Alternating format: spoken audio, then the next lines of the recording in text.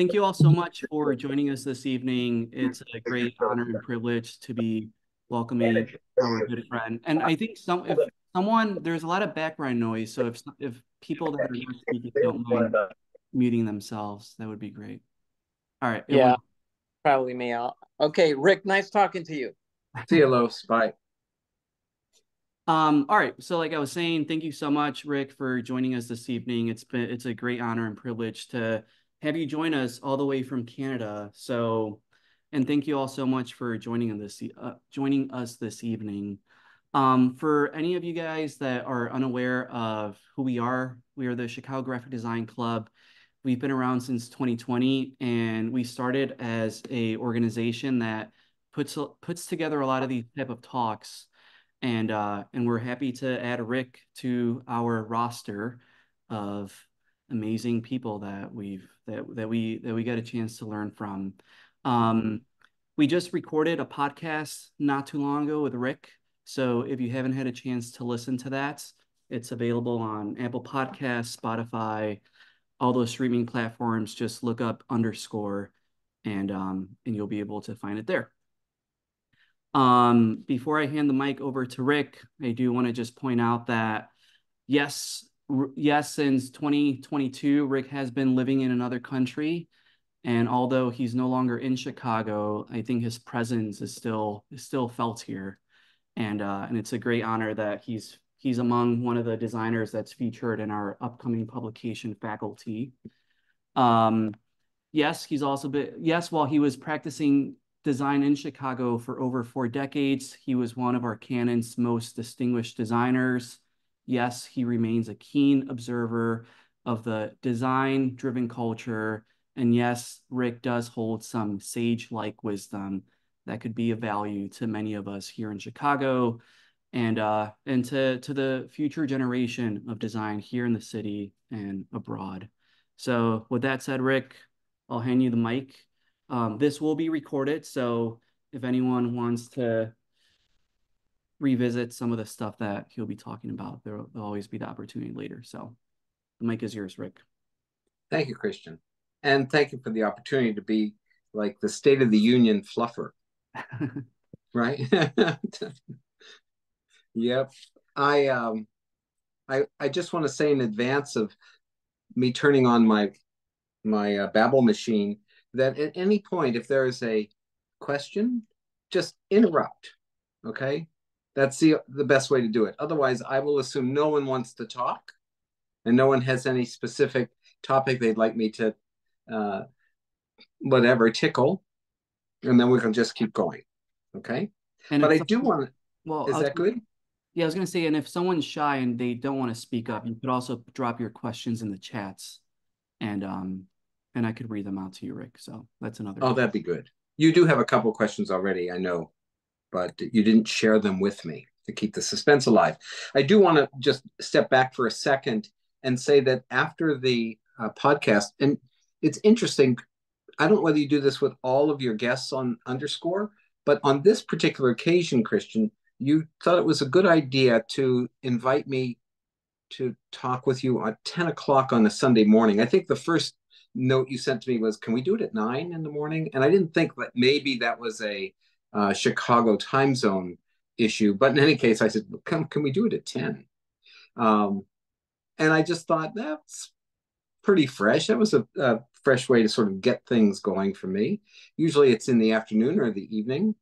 But I think I had an unlimited amount of energy that day. And I remember writing you 2 days after saying, to tell you the truth, Christian, I can't remember a thing that was spoken.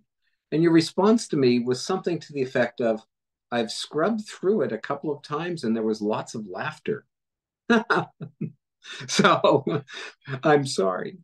I was in a good mood. On that conversation, or in that conversation, I remember sharing a story about a critique I received from Saul Bass.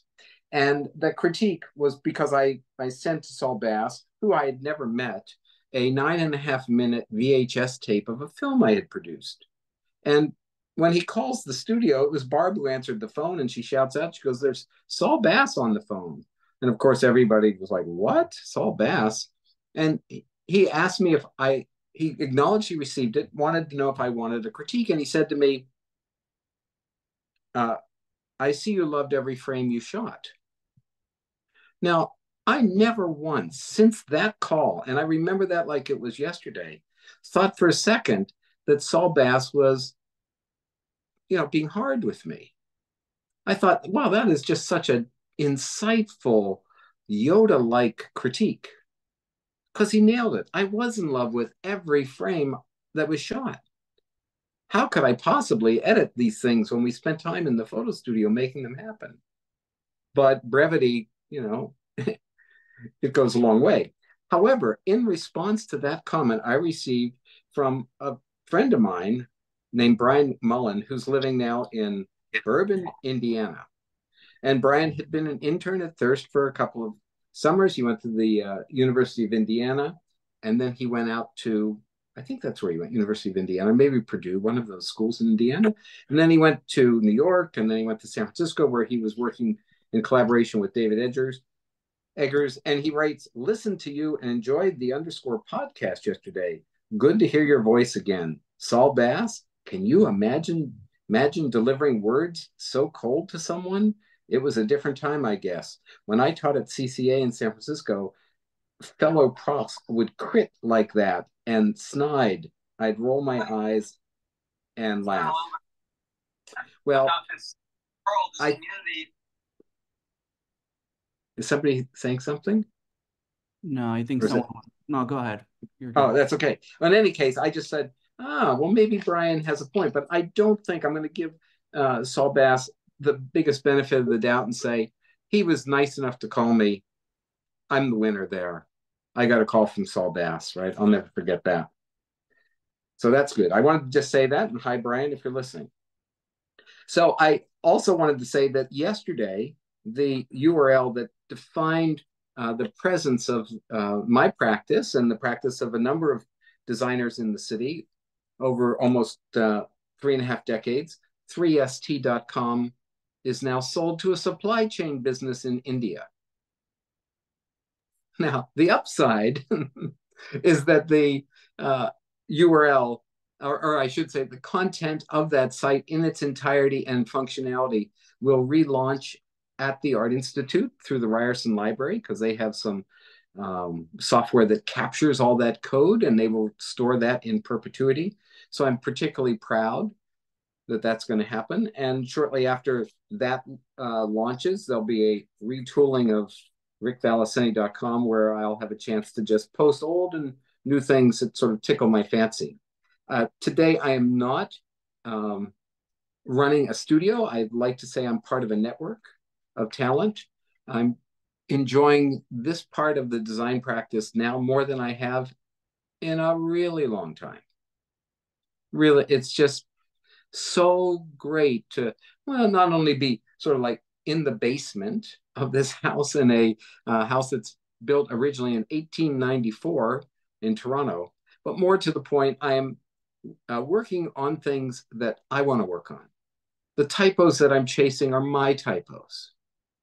The strategy, if you will, that I'm delivering to any particular project or its reason for being originates for the most part with me. I have one consulting gig. I have 1.5 consulting gigs, but the half one is quite easy. And I try to do my best never to open up InDesign unless it's for me. So there you go. That's what I'm doing. And of late, I have been asking myself this question as I dabble in Midjourney. I ask, am I spending time or am I wasting time? And this was a question that I learned a number of decades ago from a really brilliant guy who used to work at Leo Burnett. His name is Todd Leaf. And it's a kind of interesting question to keep asking oneself as a creative person, because it forces you, at least it forces me, to be focused on what is it that I'm doing and why am I doing it? Right? What makes this use of the valuable commodity that we have, and becomes more valuable the older one gets? What makes it a good use of time? And I'm sort of answering that question with something quite simple, which is joy. You know, am I getting joy? Now, there's moments in any career path where the undulation of, happiness and joy sort of oscillates like that, right? And sometimes you want the lows to be higher lows, just like the stock market as it goes up like this.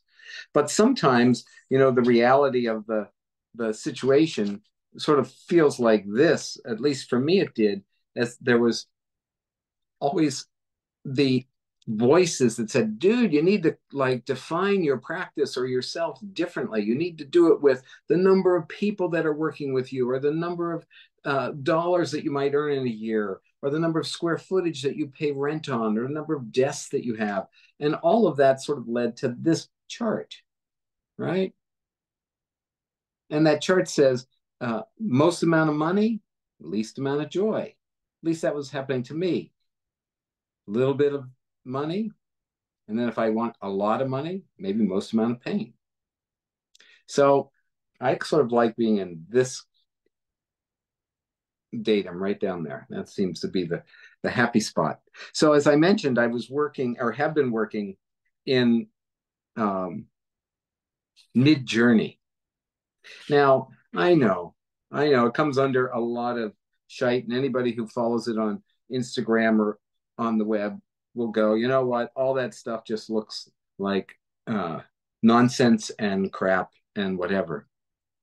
And I will tell you that as a subscriber to their publication, of which I just received my first issue, which is their issue number 10, last week, I looked at it and I thought, oh my God, this is so familiar, this kind of artwork that they're showcasing. It looks like the kind of artwork we would get in those at a time when it was like pre-web, and we were looking for resources that were photographic or illustrative, and they'd send these books, these showcase books that the illustrators would pay to have a page or two in, and it looks just like all of that work. And I thought, there's something wrong here, right? The best that this program, or the best that the people developing this platform can deliver, is that which we've already seen 3 decades ago. And the truth is, everything that we see on that thing, for the most part, is familiar because it's drawing from the familiar.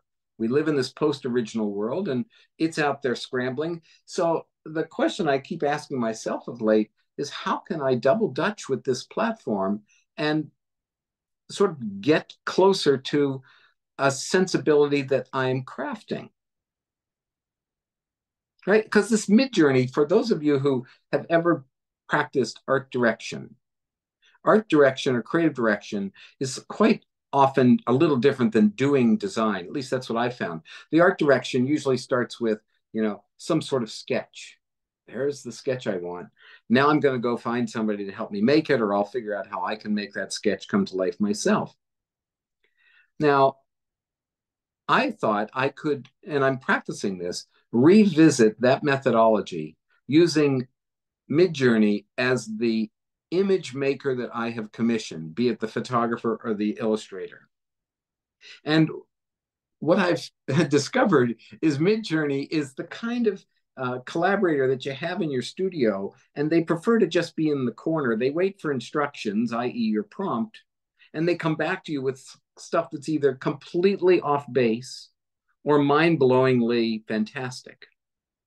But you have to, again, double Dutch with them, and you guide that process into a pre-visualization that may have suited your sensibilities and the project that was at hand. I'm finding that challenge to be 2,400 plus illustrations that I've done later, and they keep track of how many that you've done. I'm finding that process to be both exhilarating and exhausting.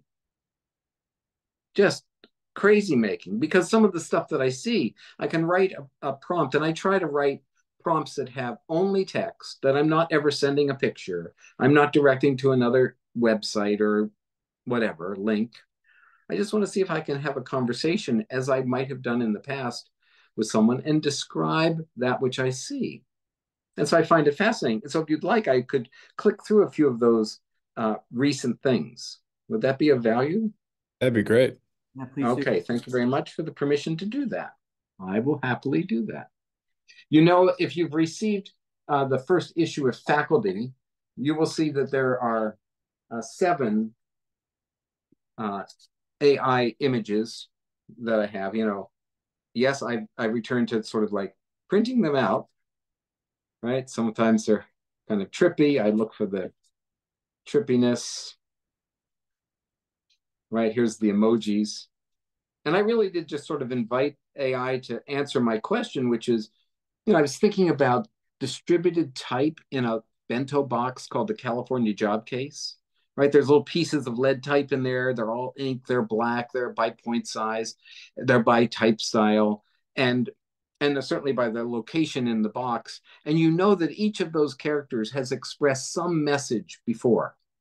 And then they were, you know, redistributed back into the box until they were called upon. So that's like the emojis, right? You keep clicking the same emoji, the one that goes like this, right? Or the heart, or the happy one, or the crying one, whatever it is. And you ask yourself, God, what's going to happen in a few years when that emoji gets tired, right? Or more to the point, when whoever is putting out that platform of communication decides to change that emoji, where's the old one go? So I asked that question, and look at the shit that it delivered here. These kind of like, some of them are, oh, sad and juicy. How they became juicy, I ask it to be 3-dimensional. So I'm now planning to animate, but I've got like hundreds of these things. And this is the craziness of that person in the studio. It's like, oh my God, just calm down, right? Everyone's different. How does one pick? And the way I pick is like, oh, well, maybe I want to have like 4 across, 5 deep. Oh, it decides it's a good idea to do 6 across. Like, what the hell? So that's one thing. Now I'm going to show you some stuff on the screen. So I'm going to share my screen. Share screen. I have a folder for you here. Let's see if I can find that folder. Hold on. I go to desktop. Somebody showed me this today. 3 fingers down. No, 3 fingers up, wherever it is. Okay, forget that. Rick, do you have a certain approach when you're prompting, or how has that evolved as you've gotten more familiar with the tool? That's a good question. I try to write as little as possible. I've been on the YouTube streams that are, you know, people teaching you how to write it, and my prompts sound something like this. They sound exactly like art direction. In the upper left-hand corner on a white field, right? That kind of thing. And then I will describe what I want to see. I will tell them at the beginning whether I want it to be rendered or whether I want it to be photorealistic. I will talk a little bit, maybe one mention of like a bright modeling light, or a softbox light, or sunset light, but it's never specific. I've seen people actually tell you the camera lens and the kind of light that they want. And then I end with the aspect ratio code, -- AR space 3:4, 2:3, 16:9. And then now of late, it's like space -- V space 6.0. So that's version 6.0. That all makes good sense to me as well. But that's about the extent. I try to keep them seriously short. Seriously short. So let's just go into, here we go. I call it brains. Oh, let me tell you a little bit. Since I'm not running a studio here, I am having, oh, let's share the screen. Sorry, you weren't seeing anything. Isn't this fun? We're going to get off of this screen here in a minute, and we will walk through the space. But the desktop here, good. I'm going to share the desktop. Participants can now see my screen. Okay. Here we go. I get to work with people that I've always wanted to work with. This is Eric von Blocklen in The Hague, and we were working on a piece of typography, or he was doing most of the work, and I was just chatting and cajoling. That's Gary Fisher, the mountain bike guy. We used to work together and reunited. on the talk of another project. This is a good one here. This is my favorite collaborator down here at the bottom in the center. Her name is Anna Mort, and we'd worked together since 2014 at Thirst. There's Iker Gill over there on the lower left, and a fabulous photographer, James Foria. James, I can't pronounce your last name. Sorry, I blipped. But that's James. This is my friend Greg Parsons. We worked together as I design direct his staff of 2 at Jacuzzi as we introduce a new thing. These are the folks at Letterform Archives when the Strike Through book was happening. And there I was on a panel discussion. So that's kind of very cool. And here's my friend Mohammed Dardiri. He's now I think he's in Dubai or Abu Dhabi. He's originally from Sudan and spent some time here in Chicago, which is where I met him. Okay, and this is from a class this morning at Pratt. That was the chat room. Okay, so now we're going to go into those are my Zoom mates. And here we go. So I'm going to blow this screen up. Ta-da. Megathang. So I've been asked by a friend of mine at Classic Color if I wouldn't be interested in kind of donating for free my time to make some superhero cards that he could print. I thought, well, that's a kind of odd request. I said yes. But I said, here's the deal. If I'm going to do it, I don't want to be chasing anybody else's typo. That's my sort of phrase. And, you know, you can give me the names of the characters, but I really want to be the one to direct them. He goes, fine. He said, you can even name some of these superheroes yourself. So the first one I named was, this was the card I gave him, Megathang. All right, that was my drawing. And so I said, I'm going to make that in AI. And sure enough, here's Megathang right there after a couple of attempts. And then I discovered that Midjourney has a hard time spelling. So I do have to now go into that Photoshop thing with the AI generative write in your request function that they have now. And I'm going to turn those C's into G's. I think Photoshop can do it. In the book that came out with the Chicago Graphic Design Club, there's this image over here. Let me see if I can get it here in my screen. That one of the little guy, right? I wanted to have a test tube character. Like, what is the future of AI figure making? And I was reminded of the Invisible Man. Well, that prompt was not much different than what I just said. And it came out with no arms. So I brought it into Photoshop and selected those 2 areas. And on both of them, I just said, just put some lightning or something. So when you look at that picture, that's the very first rendition that Photoshop did. And I went, okay, that's the best we got going right now. So let's print it. Let's keep this moment. So that's Megathang. And here is a superhero that I got the name because I'm the parent of 2 poodles. And this is Pierre Poudel.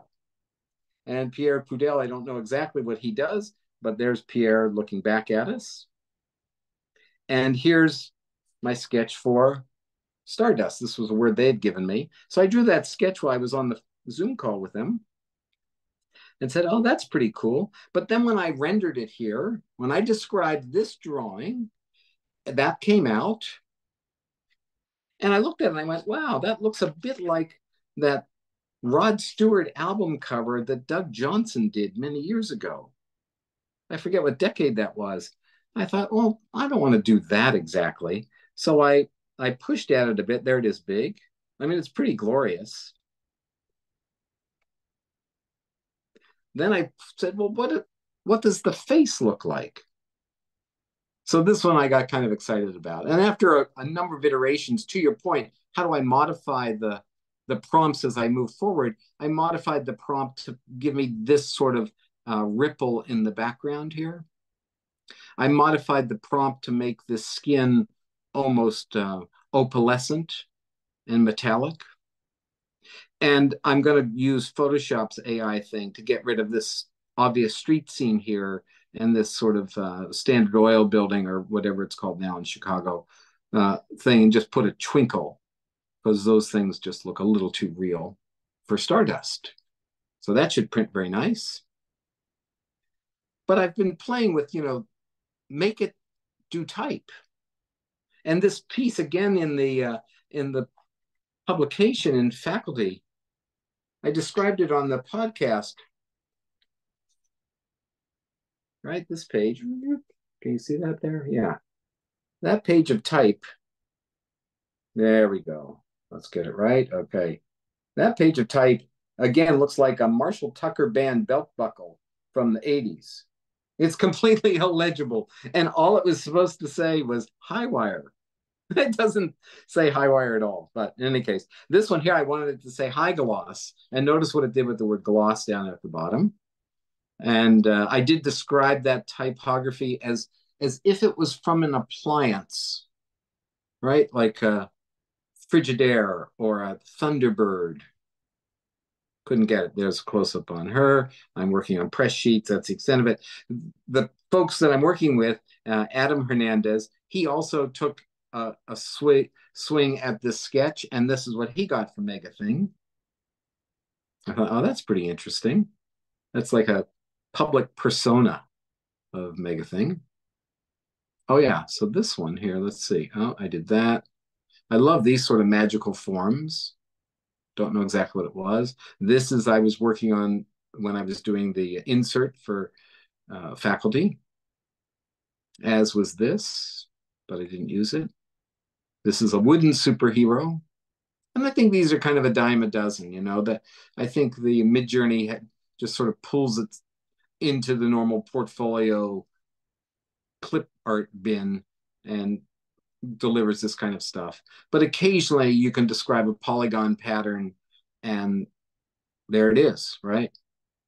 That's beautiful image, or something weird and goofy like this with perfect teeth. Another polygon bedazzled.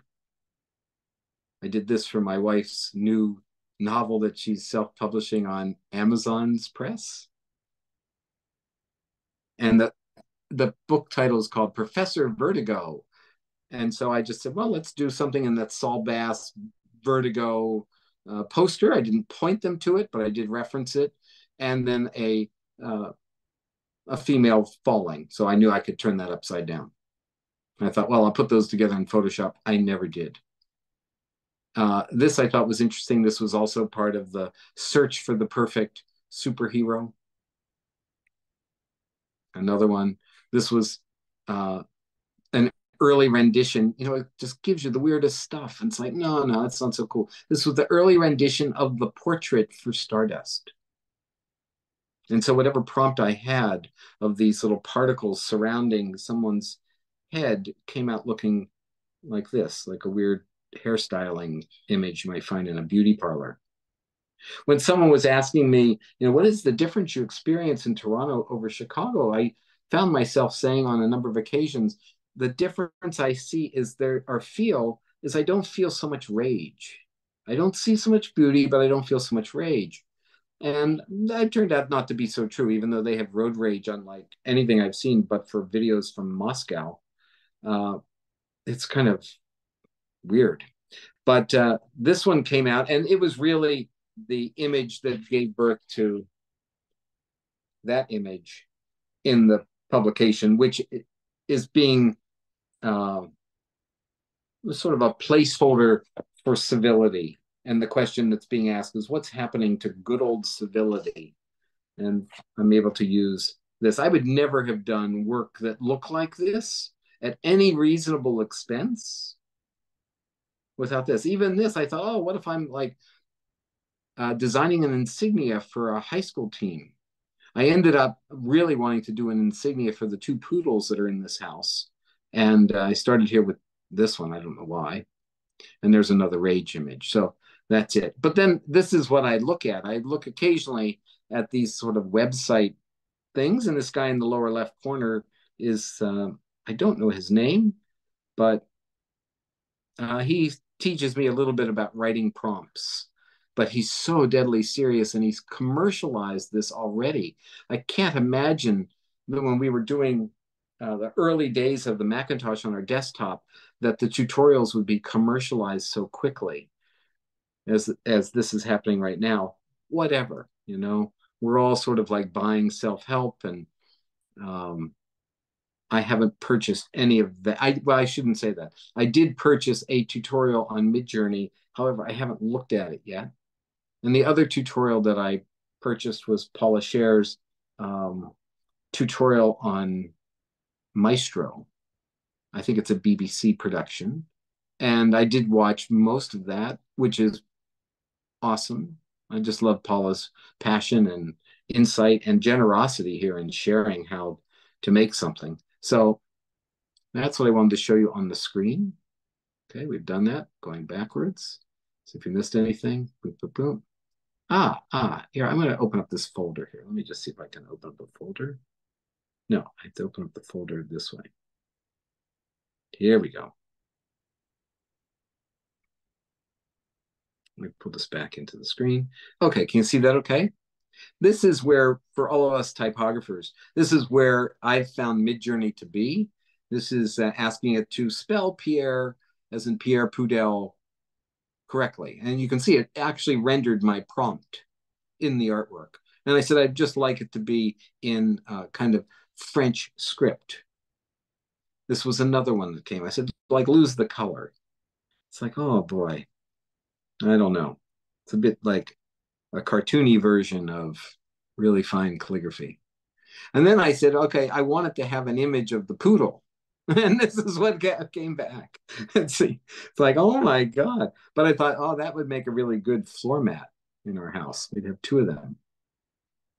And here's the outtakes of Pierre Pudel.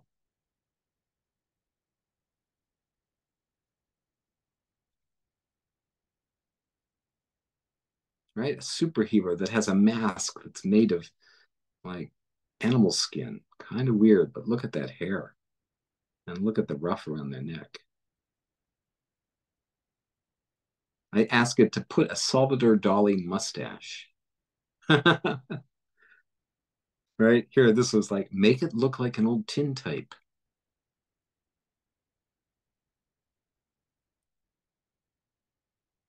That's so sweet. And weird, right? Would your illustrator come back to you with these things? Maybe. Would you be thrilled? Absolutely. Would you try to redirect them? Maybe. But in Midjourney, you can redirect them however you want. I love this guy. Pierre Pudel. Here it comes. We're getting to the final one. Right? Back in Time. The original. The OP.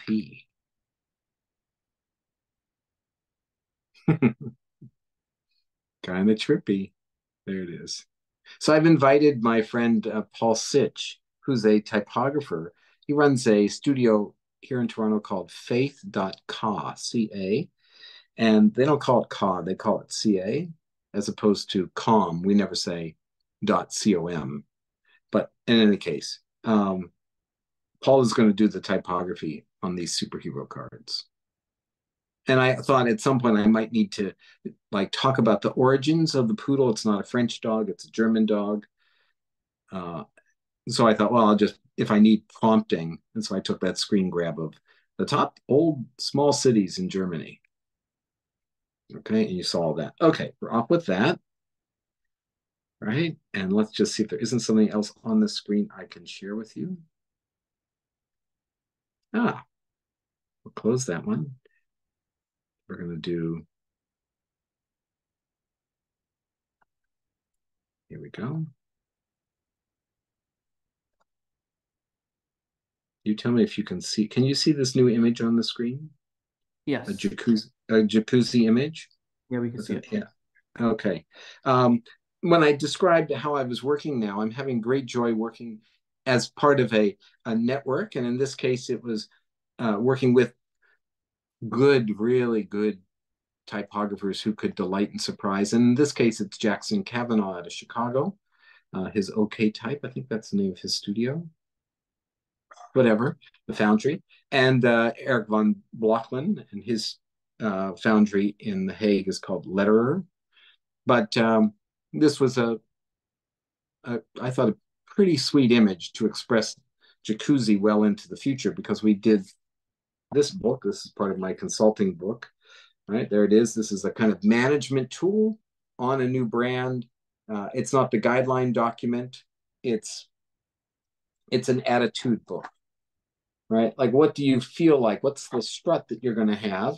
And you can see the cover is an AI cover that Mohammed and I worked on. And it shows in here, it shows posters and stuff that are analog and photographic, and it shows websites and catalog pages that we've put into action. And again, I don't have to do anything. I just have to talk about it. This is not an AI piece, but this is actually from the industrial designers out of London, made a Barbie pool, which is kind of cute. Okay, so that's that. Let's see what else we have here on the home screen. Okay, gotta close that. Every year I do a Valentine's Day card for a friend of mine, Jessica Lagrange Interiors. And here's the card right here.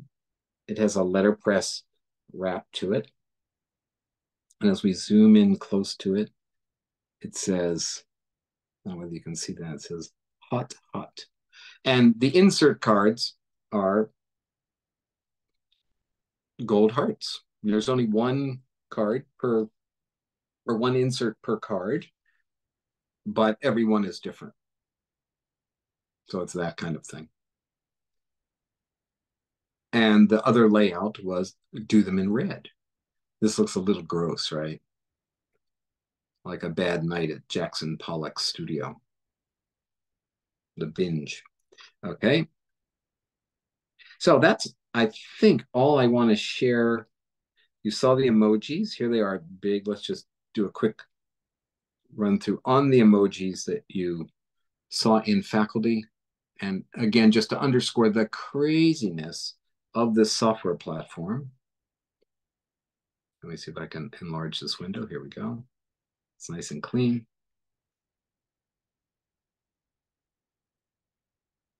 They are just juicy, weird things. All of a sudden it decided it wanted to do 7 deep. It's like, okay. Because I had not had the spacing properly on the aspect ratio. So it does have a mind of its own.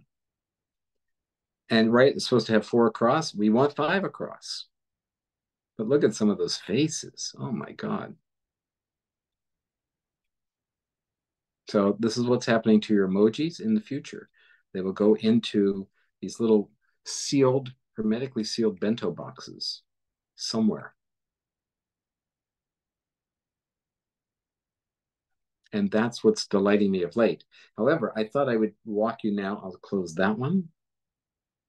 Oh, and the portfolio that you didn't see. Now we're going to go into the portfolio moment. Here we go. Let's just blow this up. Can you see that big thing here?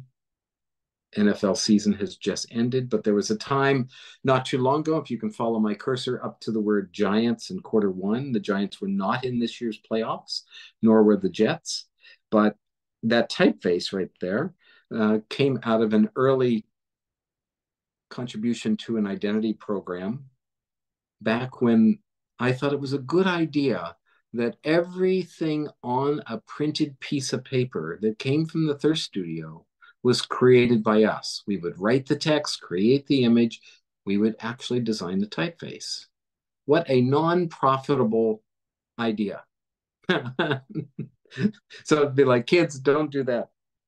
Don't do that. It's a waste. But today we can see those numbers still on the referee jerseys. Okay, and this was talked about in that last podcast I did with Christian, and you can see here just down the street on the south side of Michigan, on the east side of Michigan Avenue, south of the Art Institute, there's this Metra train staircase, and for the longest time, may still be there. There's an image that I did in the studio with Balzan Lee, and she's now, I think, in Seattle. And this is old analog work. I had such a great time doing this piece of type. This was for Keenan Ivory Waynes. And I remember Barb and I went out to Los Angeles to the Paramount Studios, and I got to go behind the curtain and make the presentation while he was bench pressing. And I'm holding the layouts over his face like this. And as he was lifting the weights, go, no, no, no. And it'd be another one, no, no. So I think this was one of the runners up, but it actually never was used. It just inspired what they did use. I'd been working with a delightful person, Holly Hunt, for decades. And why I thought this was like worth showing, it's one of those things that nobody ever sees. And I just loved it. It was for the Poetry Foundation for a prize called the Pegasus Prize. And there was the cover sheet. These were 12-inch square pieces of paper in an album sleeve that Barb had tracked down for us. And this particular poet, Nathaniel Mackey, also loved Sun Ra and some of those early vinyls. And so that work was done in that spirit. But I wanted really to focus on this. And I wanted just to allow me to turn on the lights of this studio and go around to this open door right here and show you something. But I'm changing the topic to Gilbert Paper. And Gilbert Paper doesn't exist anymore, but it was a client of Thirst for 17 years. And the privilege of being able to work with one client, 4 presidents, 4 marketing people for 17 years, it's just mind-blowing to me, right? And to have your audience be your colleagues, the graphic design profession. It was at a time when it was true that if a paper caught your attention and the promo that announced that paper delivered with it something that you could be inspired by, the only way a designer could say thank you, because they would obviously fall in love with the color or the texture, the only way they could say thank you was to specify that paper.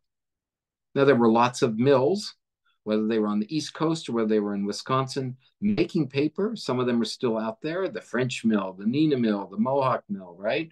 They're all out there, but that industry has so consolidated. And since print has become crazy, I mean, we've even watched what's happened to the Pantone library and in design, the use of that kind of promotion as a tool within to foster discourse in the community has disappeared. And so it's been replaced by Instagram or Pinterest, or before that, Behance or MySpace or whatever the tools were that allowed designers to share their work.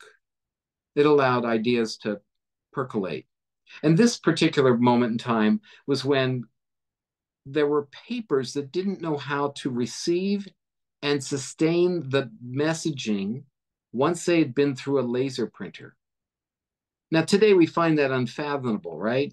But there was a time you'd run a piece of paper through push print, run it through the laser printer, and it looked beautiful until you touched it. And all that black powder would smear, and you'd fold the thing up, stick it in your number 10 envelope. By the time it got to whoever was receiving it, it was a mess. So Gilbert had invented a new surface that received the paper. And we thought that the audience out there that was most inclined to be an early adopter of a paper designed just for the laser printer were the people who were in the early adoption world of reading Wired magazine. So we ran this poster.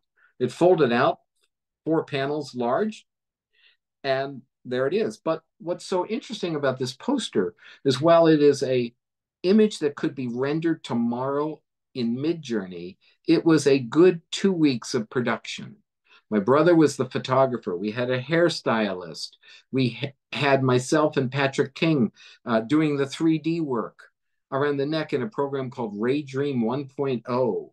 This piece of contour line drawing type that says Gilbert at the top, I drew that in, I think a program was called Freehand, and it was designed in the manner of Paul Rand's ink drawings of typography when he was doing cigar type right? Or whatever he was doing with that contour line drawing. In the drawer that this woman's eyes are being pulled out, there's yet another piece of paper. And on that piece of paper is a hand that's holding, or that above it hovers, a curl of Gilbert paper with a Japanese-like screen of wave or tsunami.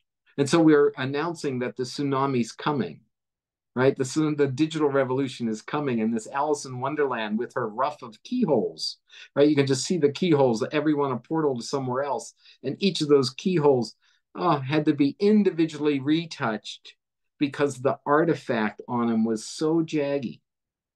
So jaggy, but I remember drawing those selection masks and smearing in at the bottom in a button which says "Print this moment." That's a typeface that Barry Deck designed for us, and Barry Deck had just come out of CalArts, and he had designed a couple of interesting typefaces. This was a commission I asked him to do, and it was like, design a typeface, and the name should be Cyberotica. It's like, oh, that's a good name. I think this is its only use, but nonetheless, I wanted you to see that, and I want to turn the light on, and I want to then share a couple of things. If you don't have any questions, I'll just turn the light on. Hey, Rick, I have a comment. I think I remember this poster. I think I used to have it. So you just dated yourself, Michael. I know. I know, I know. But I do celebrate your work. That I mean, years later, I do seem to remember this. So it's cool. I was watching a PBS show shortly after, maybe 10 years or so after, and it was featuring some tech jockeys at MIT. And in the room, just like we all have something behind us, this poster was on the wall. And I went, oh my God, that's success, right? So you had it, Michael, you remember it, that person had it. And over here, I'm going to pull out a couple of things. I'm going to pull out the very first project that was produced for Gilbert with our talent. And I will, before I do this here, I just want to show you, it was introducing a new paper that they have now in the Nina line called ESSA paper. And this is, it's a big book. It has all kinds of stuff in it. Early Bronzo. In fact, this is what the Bronzo typeface was designed for, was for this book. And there's maybe a few of these out there. I've seen them once on eBay for $150. I have a few of them shrink wrapped. But the story I want to tell is that when we received the opportunity to submit our portfolio, this was in 1988, I believe. And this project actually introduced in 1989. There were three of us essentially in the studio that belonged to Thirst. Barb's one of them, a guy named Michael Jamonko, who was at April Greiman's studio and moved back to Chicago where he grew up, myself. And we had a few others that were sort of joining the ranks. Tony Clausen would come in from Indiana. He was a luthier, but he was really crack at making things. And what do you do with that talent? Well, I think that talent that's hyper creative doesn't want to, at least I didn't want to abuse it, right? So it wasn't going to be sold out. So I remember the meeting. We had put together a box of stuff in response to the portfolio or the call for a portfolio. And sure enough, we get called back on the short list of 5. And they say, we're going to be in Chicago, and we'd like all 5 contestants, if you will, to show up and present to the marketing board. It's like, wow. So that day came faster than I expected. And when it did come, I remember in the studio that morning, I bought a newspaper and I brought it in, and we were sharing the studio with folks who were also in the same room, but they really weren't part of Thirst. And I asked them to hold the newspaper, knowing that it was today's headline. And I took an SX70 picture. I stuck them in an envelope, and I went around the room and I put other paper promotions in a cardboard box. And in that cardboard box, I put a wastebasket of ours, and I filled it up with paper promos. And I went to the meeting, and oh my God, it was a long conference table, like secession style conference table. And I'm the last person presenting that day. 4 others have gone before. And in my nervousness, I stood up. They said, "Would you like to introduce yourself?" I said I would. And I did a little verbal. "If you work with me, you'll be working with these people." I pass around the SX70s. That's all very charming and homespun. And then I take the wastebasket and I launch back and I I unload this, all the paper promos from it on the table, and they go all the way down the table, and they stop just before they hit the CEO, who's a 37-year-old woman. She was the youngest person ever to be the CEO of a Mead paper division. Her name was Pat Robinson. I went, oh my God, I could have like really really been in trouble had all those promos landed on her lap. But nonetheless, I make the presentation and I close by saying, if you want my little studio to work on anything that mirrors that kind of promotion, that communication to designers, you have 4 other people to pick from. And with that, I went around, I picked up all the promos, put them in the box, got a taxi home. We're back to the studio, and no sooner get back and the phone rings and I go, oh my God, they're coming over. They said, "We've been talking about your presentation. We want to see if you're for real." And I remember holding the phone and saying, holy shit, they're coming, clean up.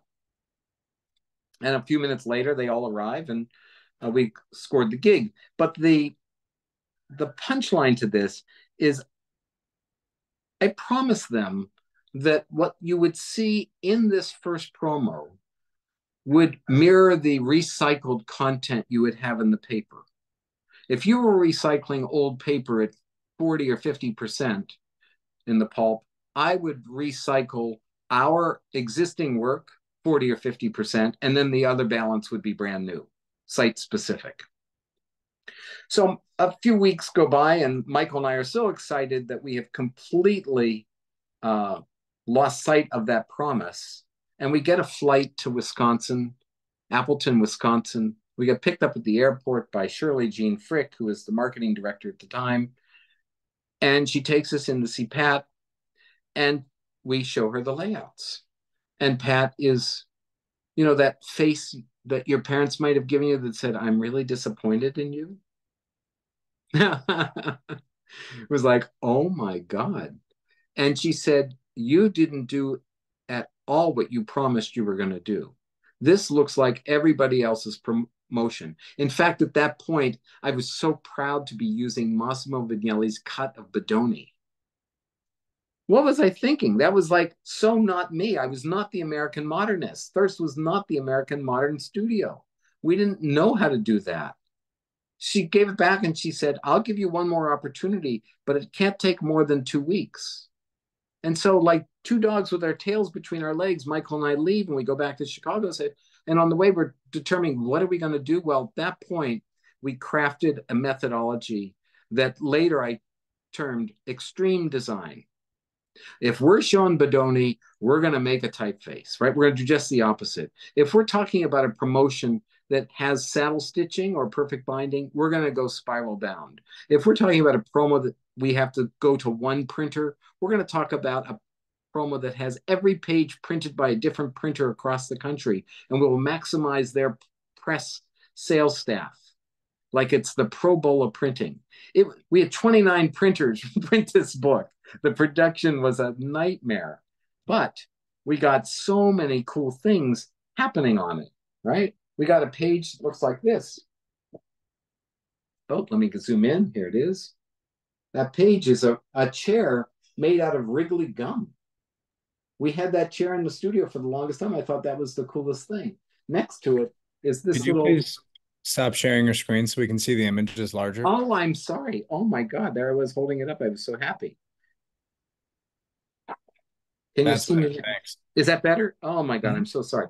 Here we go. The whole thing was being told and you were looking at that one image all that time. Thank you for interrupting. So here's the book. This is the book. Lots of individual pieces of paper, some of them die cut, all of them printed, 29 different printers, some of them foil stamped. All right, Can you turn it to the camera? Yeah. Thank there you. we go.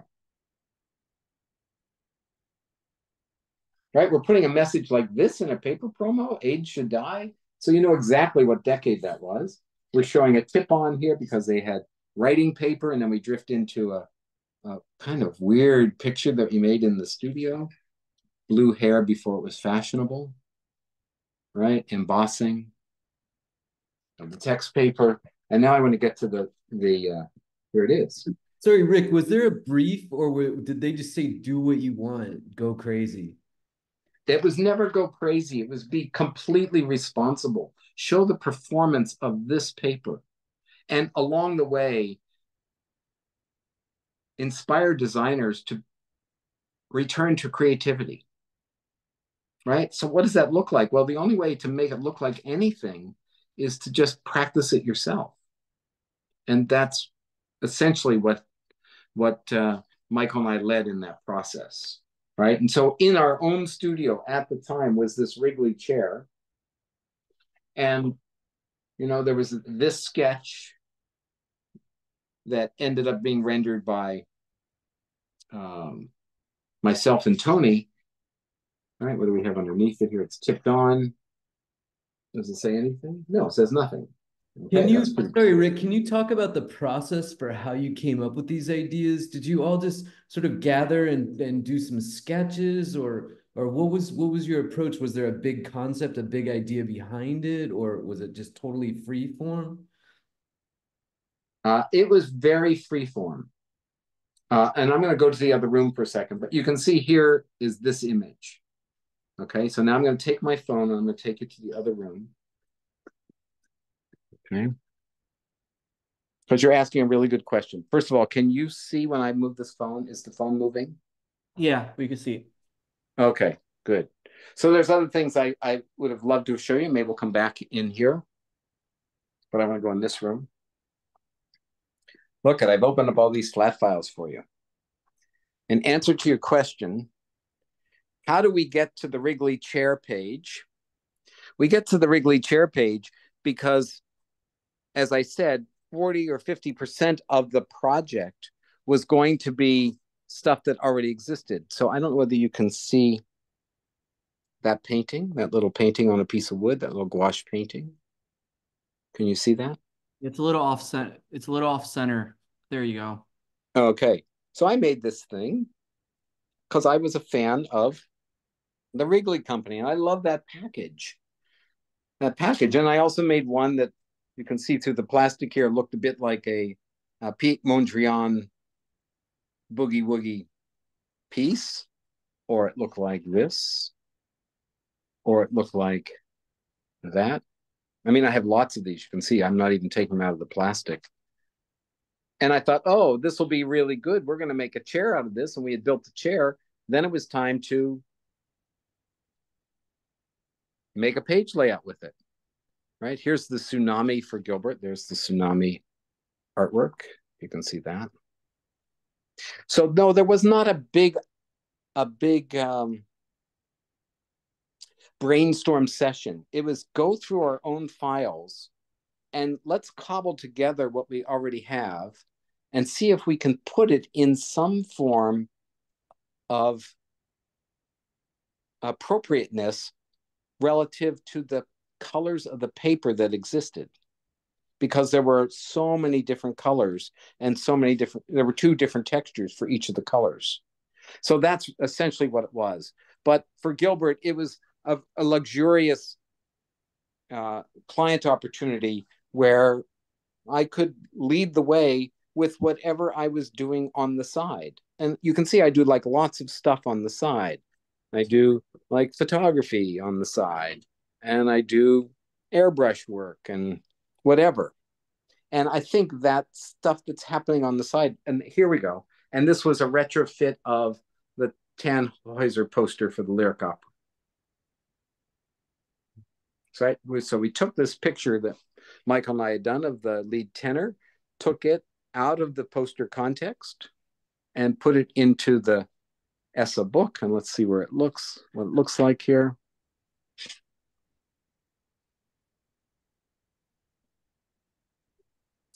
Yeah. Rick, I have a funny question, but with such sort of highbrow and ethereal and artistic work, how did you tend to get sign off from clients, or did you ever feel restrained by, sort of more general expectations? It just seems like all of this work is so far outside of the norm of a lot of what we see nowadays. This was 3 decades ago, so the nowadays does not apply. It does though, Okay. but still. Yes, I want to take you back in here and answer your question with this book here.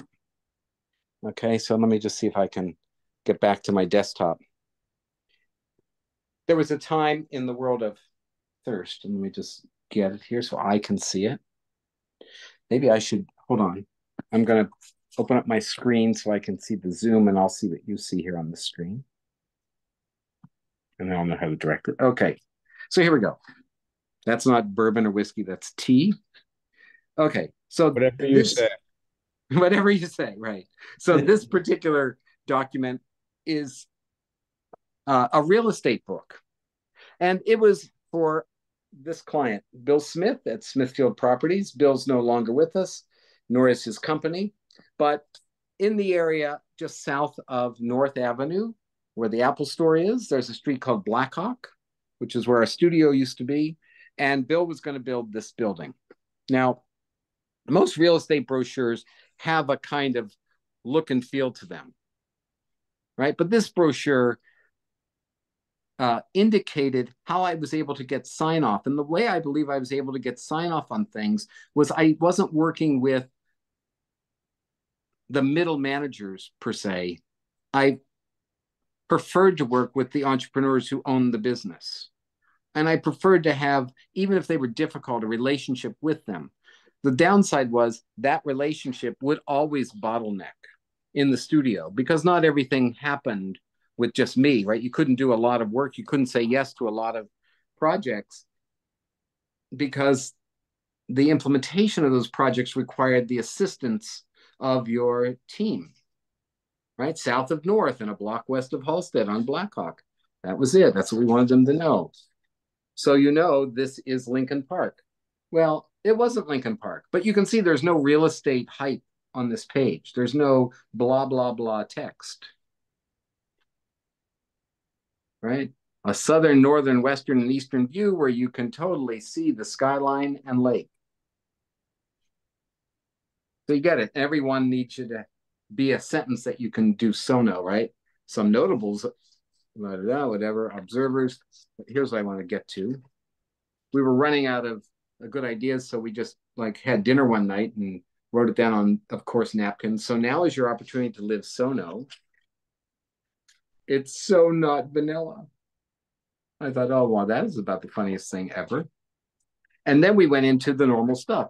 Here's your floor plans, right? So once you satisfy this, the overture of design and conversation can be as creative and beautifully produced on this really wacky paper. I think this was the Eames canvas paper. So we did open-end binding on it. We put these gray Bible page turners here. World-class architecture just south of North Avenue. All right, that's nice type. Sono, the 21st century condo presence in Chicago's Lincoln Park. It really wasn't Lincoln Park, but we stretched it a bit. There's no photos. I mean, there's nothing, right? There's no here's your kitchen and here's your parking area. It was just this model. That's all we had. And at the back, what did we do? Oh, we did do a sales center. And so we had the sales center photographed, right? But that's any condo picture right there. And that's on the back cover. So you have the tower units and the tower lofts. That was it. I think the way good design happened, whether it was for Gilbert or whether it was for Bill Smith or whether it was even for the Chicago Board of Trade in the trilogy of annual reports that we did after VSA did their amazing 3 annuals, was to have a really kick-ass relationship with the client who could make the decision on the spot, right? That's what really made it good. Otherwise, you were just doing design. Okay, let's see what else we got here. I'm taking any question you want. I have a question. Yeah. You're exploring this mid journey now, which is great. But do like a lot of your work was very hand done, and perhaps more challenging.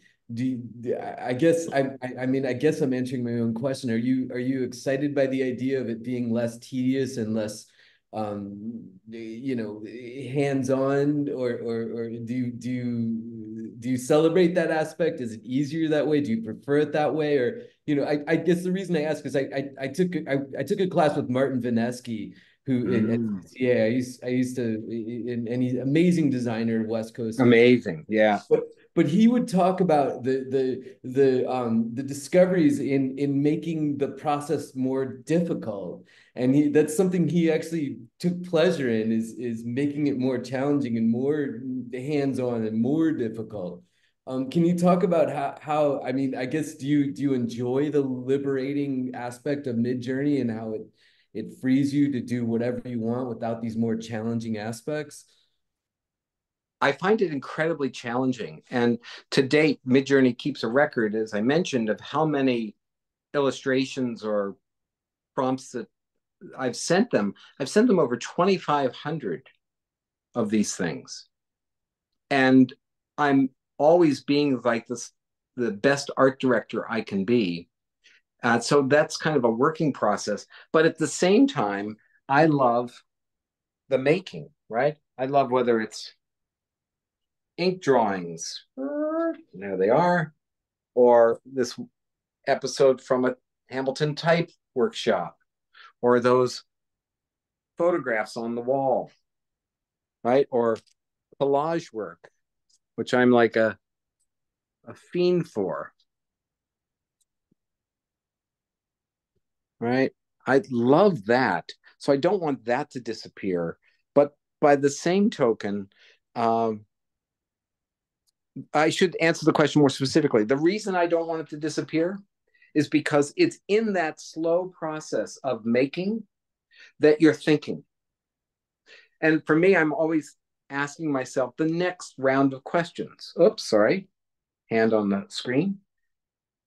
Like, what if I did this? What if it turned sideways? What if it was a different color? And discoveries you make from like making mistakes and along the way where you Oh, yeah. and it's actually not a mistake, it's a discovery. Yeah, it is. Yeah,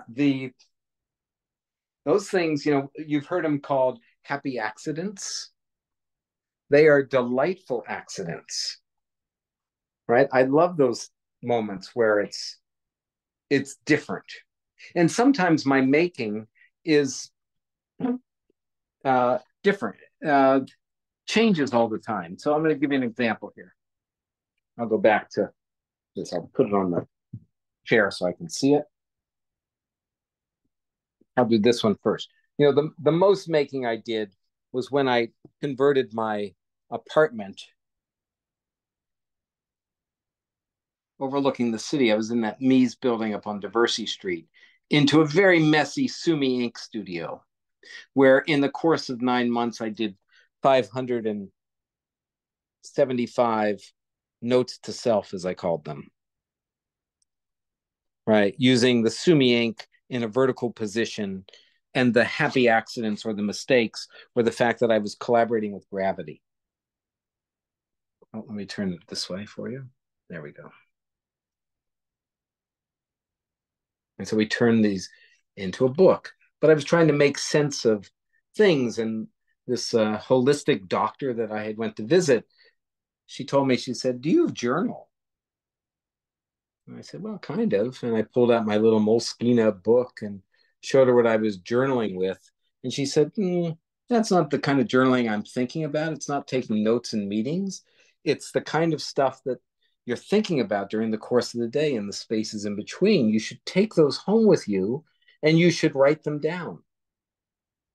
And so I decided to write them down on big pieces of paper and collected these these things. And during the time doing it, I learned a lot about my patience for work, my ability to take a notation that I may have put on a little note card during the course of the day and bring it home and chase it with gravity. I was only using a turkey baster and a foam brush. So that was my medium. Is this Right, book available anywhere, Rick? On Blurb. Yeah. Let go. Look at that one. Is that upside down for you guys? It is upside down. How the fuck? Turn the phone upside down. Oh, that's seeing me. Let's try this. No. Phone is the screen. There we go. No. Turn it this way. I guess it's supposed to be vertical. I don't know why. But in any case, you get the idea here. I'd be more than happy to turn you on to the link.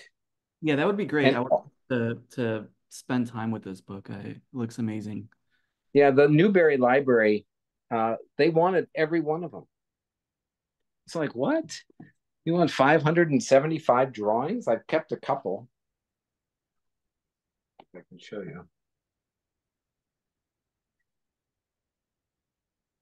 Can you see that one?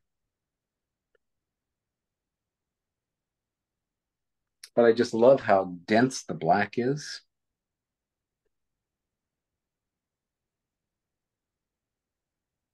And all of this done with a turkey baster very quickly, right? You can just feel the spontaneity in it. But it's this moment where you're chasing with the gravity. And then all of a sudden you can feel that the paper across the floor has been curled up.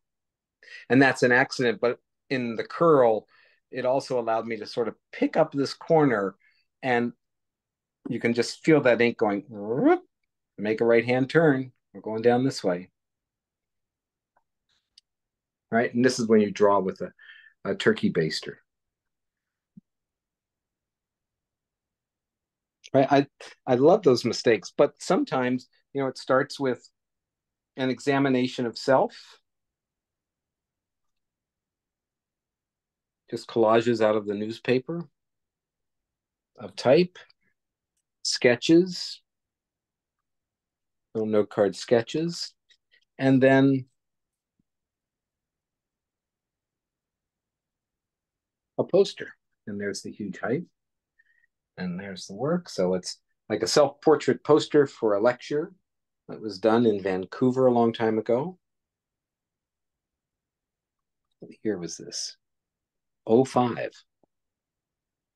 Under the tree of happiness and love. It's hard to talk about the work, but I will tell you, in answer to your question about somebody not liking your work or dismissing it, I'm going to take this into another room here. And again, this is an old school story, but it sort of reminds me of why I didn't work for agencies. I didn't think that was healthy, at least for my creative process. I had been contacted by the Foot Cone and Belding Agency in San Francisco. They had seen the collages on the back of that Emigre magazine where I was making the E's. Let me just go back here to this room and show you.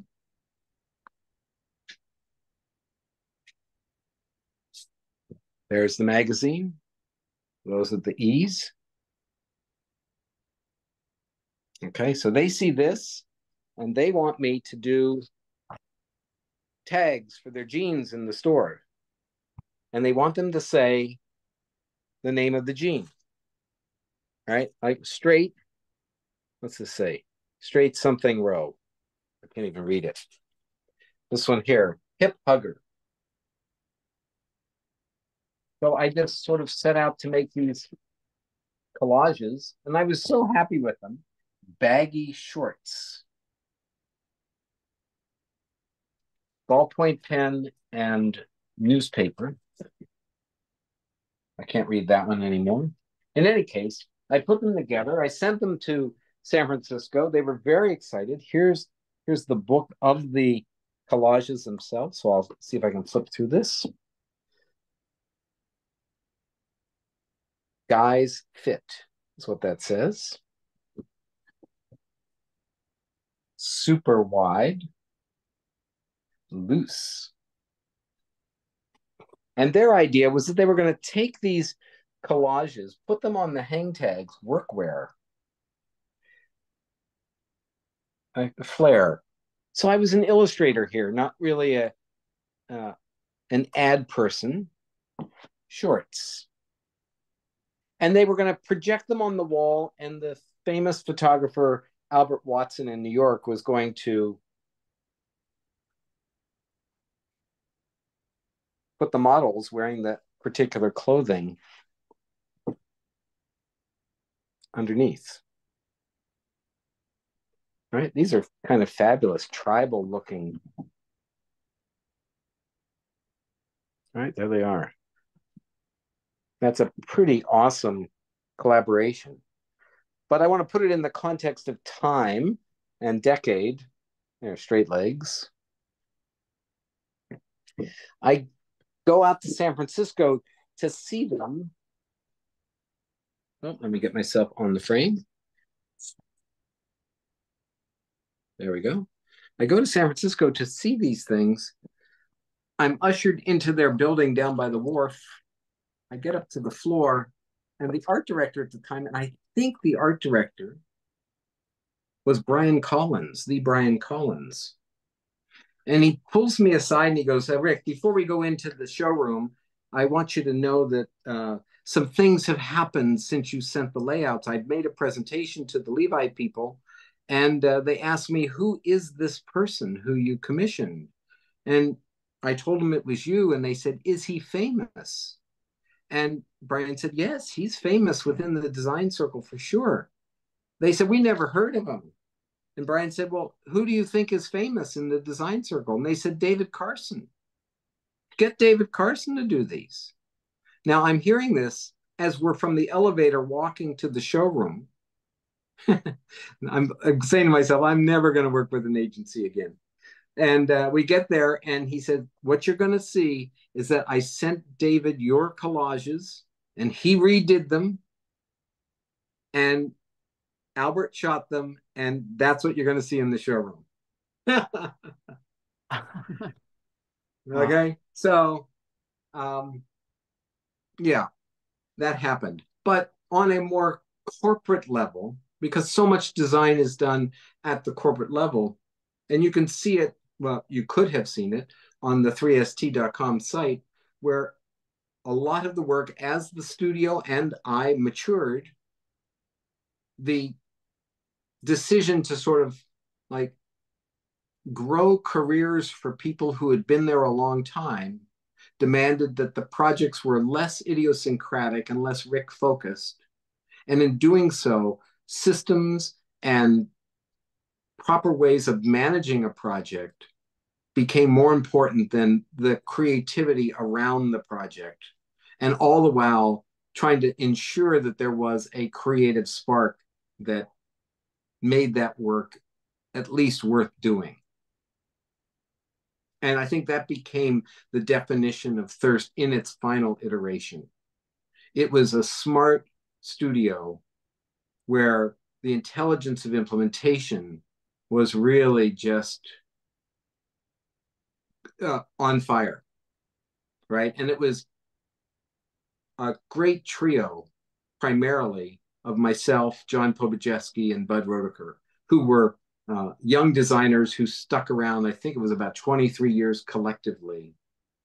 And we rocked, right? At the end, we had Nick Adam join, and along the way, Anna Mort was there, and Zach Minnick, and right, designers who were out there in that iteration of Thirst,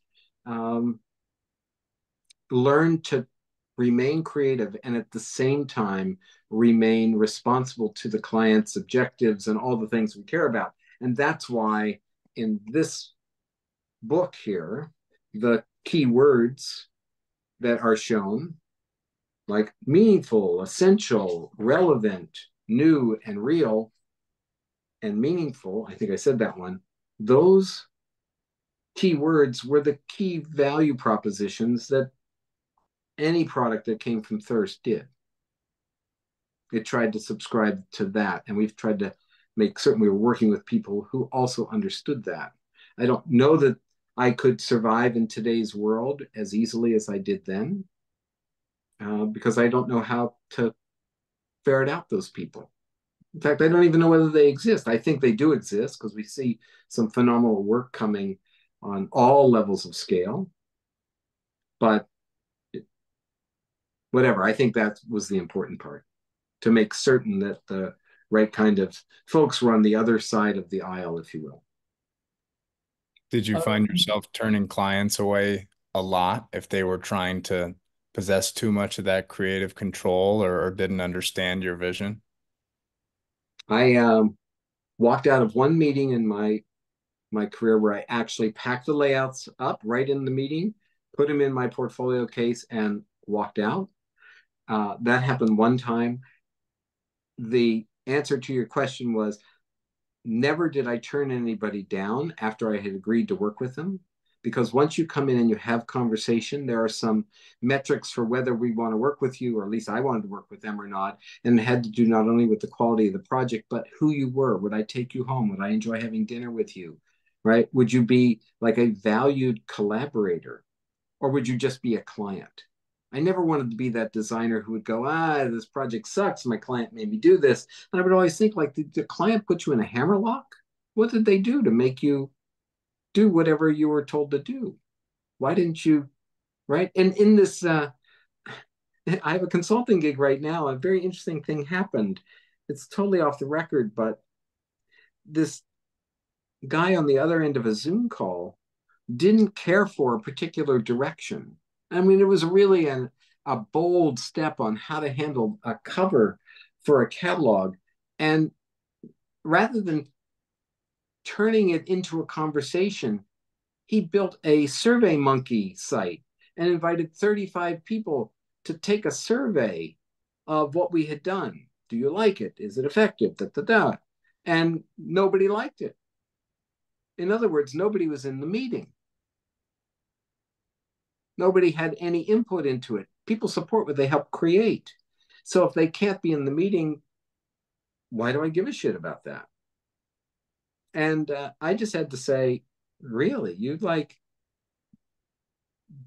didn't take advantage of the relationship that we've been fostering, you and your middle manager. I'm just your consultant here to observe the process, but this is a very awkward dynamic that's taking place here, especially among creative marketing people, that you would put your boss in an awkward position because you went and did a survey. So I'm still the consultant, and the work wasn't rejected, but the conversation was had, and now the tendency is to return back to the core group and have real dialogue. Like, I don't like it is good dialogue. It's not working for me is good dialogue. Because then it begs the question, what do you think we should do? Or what if we did this? Right? And to work with this methodology of drawing pictures, there's the truck. This was the last conversation we had. That was the truck I held up to the screen. It's like, yeah, that's how we can think. And they look at that and they go, oh, yeah, I remember that sketch. I was in the meeting. And then when they see the final art, it's like, oh, they get it. So I hope I answered that question. That's a really difficult question for designers, because we, at least I, as a younger designer, had a difficult time sort of like building myself up enough that I could go toe to toe or go on the same plane with the person who had given the opportunity to do the work. And I tried always to sort of understand what their real agenda was. Are they on a quarterly review? Do they really care deeply about this project? Do they care about the creativity? Do they want their sales force to be happy, right? All of these dynamics that we experience, they're the same today, just the platforms that we're working on may be a little bit different, and the speed in which we're being creative is a little bit different. But the shared intent and the shared objectives and the shared agendas, they really need to be in place for anything good to happen.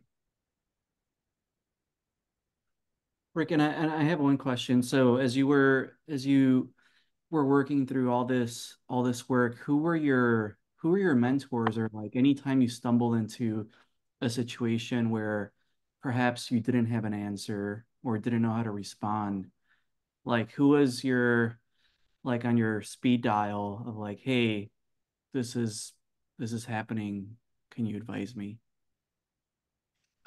There were two kinds of person, one who had been through it before and one who was in it with me. And the other, I guess the third one would be who it was being done for. So I'll just start with the one who'd been through it before. And I had the good fortune of being able to pick up the phone and call Bob Vogel. And Bob Vogel ran RVI, and he was also the founder of VSA, but he was also my vice president when I was the STA president for 2 years. And then after me, he became the president of the STA, which he changed its name to the American Center for Design. But Bob understood the business of creativity, the dynamics that took place in the conference room. And at that time, I was dressing to be like Bob. I would wear the white shirt and the black thin tie, right? That was my way of saying, hey, may I join the conference table? This was like late 70s through the 80s. And that kind of designer position at the conference table was a new thing. There were senior people, the Jay Doblins of the world and the John Massey's and the Massimo Vignelli's in town. They earned that place, the Hank Roberts, right? The Susan Jackson Keggs, Milton and Millie Goldshow. They earned that already, but for the next generation, we didn't. And so Bob taught me a lot, not only about that dynamic, the subtleties of the dynamic, and being like in a position to share the objectives of business, but also how to run a business, how to design a studio practice where it wasn't just watching your investment in staff and time go out the window. It was how do you maximize that and make a living for everybody. So that was the person I could talk to who had been through it before. The people who were in it with me were the people who were still in it. And I had two people that were go-to. One was Dane Arnett, and the other was a photographer named Tom Vack. And those two guys would come to it. Tom more disgruntled than me, and Dana more optimistic and playful, as he was 9 years younger than I. He was really good because he had the pulse of Bob, and I could get like Bob Vogel's second tier information through Dana. And I could see Dana delivering at the corporate level in a way that was making him completely happy and doing fabulous work. And it's like, well, I could do that too. So he encouraged me, and I sort of morphed the practice so that we could be a small studio working for big clients, whether it was the Chicago Board of Trade then, or at the end it would be whoever. I can't remember now who it was, but people who had like real skin in their game, people who were building mega buildings or doing. I know I helped Holly Hunt for 30 years until she sold her business for $95 million in cash to Knoll. I mean, we knew that we were building a brand. That was important stuff, but it was a design brand for designers. So we weren't going to lose sight of that fact that creativity was really fundamental. Really fundamental. Mm-hmm. And the third group was, as I said, it was like the people who hadn't quite been through it yet. And that was the people in the office, right? The studio, like, are you feeling as, was maybe even the clients more specifically. When I would work with the entrepreneurs, whether it was Holly or Bill Smith, or even a woman at the Lyric Opera for, God, I think almost 2 decades. Her name was Susan Matheson. And every one of us had a sense of bravado, but a very within reach vulnerability. And that vulnerability would encourage us to be completely honest. Like, do you think this is going to work? Is this the best we can do? What if we tried this, right? Those kind of questions changed the dynamic of a meeting. Nobody was allowed to be Julius Caesar, right? It wasn't that at all. It was like, what are we going to do? so I could learn about the business practice through Bob, but I could learn that I wasn't alone through Dana, but I could really learn to share the process with someone who was actually going to succeed because of that process. And so it allowed, well, it actually forced me to take the story back into the studio. The odd part was the entrepreneurs, by their nature, were not keen on patience, especially from, what they might refer to as staffers. And so they were quite often the trolls under the bridge. They'd blow into the studio and be completely disruptive. And people were saying, I don't ever want to work with that fucking asshole again. And it would be like, well, okay, we're going to see if we can understand what their agenda is, and I will make certain that they understand what our position is, right? We can't meet that deadline, or that is not the right approach to whatever. We can't throw that portion of the project away just because we can't afford it. We have to find another way to make it special. So those sorts of real world dynamics, I think, ensured a long run of high creative work without selling too much of the soul. Mm-hmm. Yeah. Like, I came across a self-portrait that I did, and the self-portrait read something like this: I sold my soul a long time ago, and I've been spending the last 20 years trying to buy it back. Right? So we all feel this way. I just happened to write it down so I could revisit it. Actually, I revisited it earlier today. What was your experience like when you were a much younger designer, and rather than executing your own ideas, you were executing someone else's, or you had less of a say? Oh, okay. Great question. I got started. I did my graduate work in photography. I come to Chicago having only taken a letterpress class in graduate school to make the title pages for our photo portfolios when they were in a box. And I took a handful of design classes as an undergraduate at Bowling Green State University. When I come to Chicago, I want to be a photographer, but I don't have any studio photography experience. I'm the sort of dark room guy. I could print really well, but I wanted the artwork to be a little bit more creative and a little left of center. New processes were emerging, whether it was the fax machine and generative systems or the SX70 camera. That's where I was. So I thought, okay, I'm going to be a designer. I cobbled together a very lame portfolio. I get a job at an ad agency in the city, in the Time Life building, for 6 months doing production work for, oddly, recruitment ads. I quit after 6 months. I am unemployed for another few months, and I take a gig that I answered in the Chicago Trib to replace a woman who was pregnant at an insurance company. And there I'm going to be responsible for the darkroom, and I'm going to be responsible for production of the newsletter and cafeteria flyers. And I do that for a year and a half when I encounter a sign on a flyer, on a telephone pole with a flyer. This is 1978 for an Icagrata Congress at Northwestern University. I get to go there and I meet Bruce Beck's wife, and Bruce hires me as his assistant, where I am inking his typographic work and I'm running his darkroom. I am the 9th employee for a guy who's 63 years old, and he retires at 65, 66. I'm the last guy standing. And in that process, I am learning the process of design, and I am listening carefully to Bruce. But I do remember at one time, I think like I've got the secret sauce. I'm the one who went down to see the Rider Type show on postmodern design that had Weingart and April Greiman, and it was curated, I think, by Bill Bonnell. And I go back to Bruce, and at one time he tells me to do something, and I go, oh my God, Bruce, this is like so bad. It was probably a really fucking great idea, but me, Mr. Cocksure, I said, you got to search your creative soul. Now, I can't believe I said that to this maestro. I can't believe it. He was so generous to me, but that was me sort of like my own wake-up call to like, dude, you better pay attention. You better pay attention to the way things are done. So I was a pretty good guy who would just do what I was told. and make whatever contributions I could. At the end of Bruce's time, I was that last employee, and he went on his own, and I had only two options: go on my own or go work for somebody else. So I got the opportunity to be, since I was the STA president at the time, a guy in a room about this big with no windows. And I set up my shop.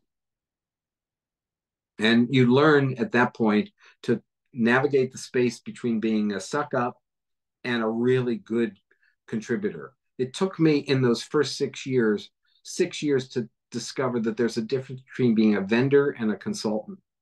And I reiterated that story many, many times in the time with young designers at Thirst, saying, you know what, we can be really good vendors. We can show up on time. We can have everything picture perfect. We go to every press check, never miss a deadline, always be on budget. But along the way, we better be a really good consultant. We better be the ones who deserve to be at the conference table, to be in the meeting, if you will. Because again, people support what they help create. And when that 6 years ended, that took me from 81 to about 87, 88, it was time to close that studio. And because I went to every client, I said, do you see me as a vendor or a consultant? They said, oh, you're the preferred vendor. It's like, geez, I want to be the preferred consultant. So I left it and said, you know what? There has to be a new way. I need to start all over again. And that's when the Thirst world happened. So how did you work with clients and get them to treat you more as a consultant and less as a vendor? Was there a process that you adhered, that you developed that allowed that? Yeah.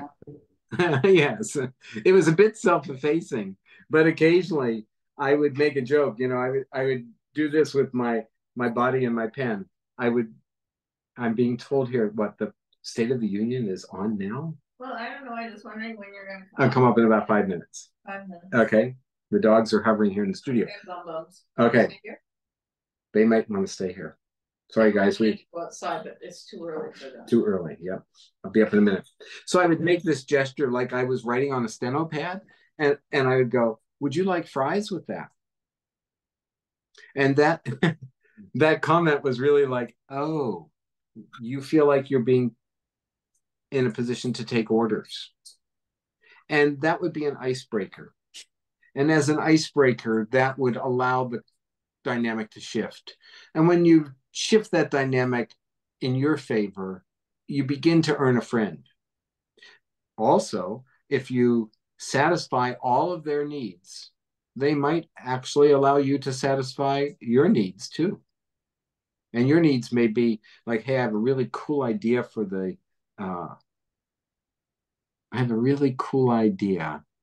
this photo or for this direct mail. And they've listened to you. Again, we're at a point, let me just show you here. Here's the world that we were in back then when I was cutting my groove. We were in the world of paper mock-ups for direct mail and brochures, right? Where the stuff was,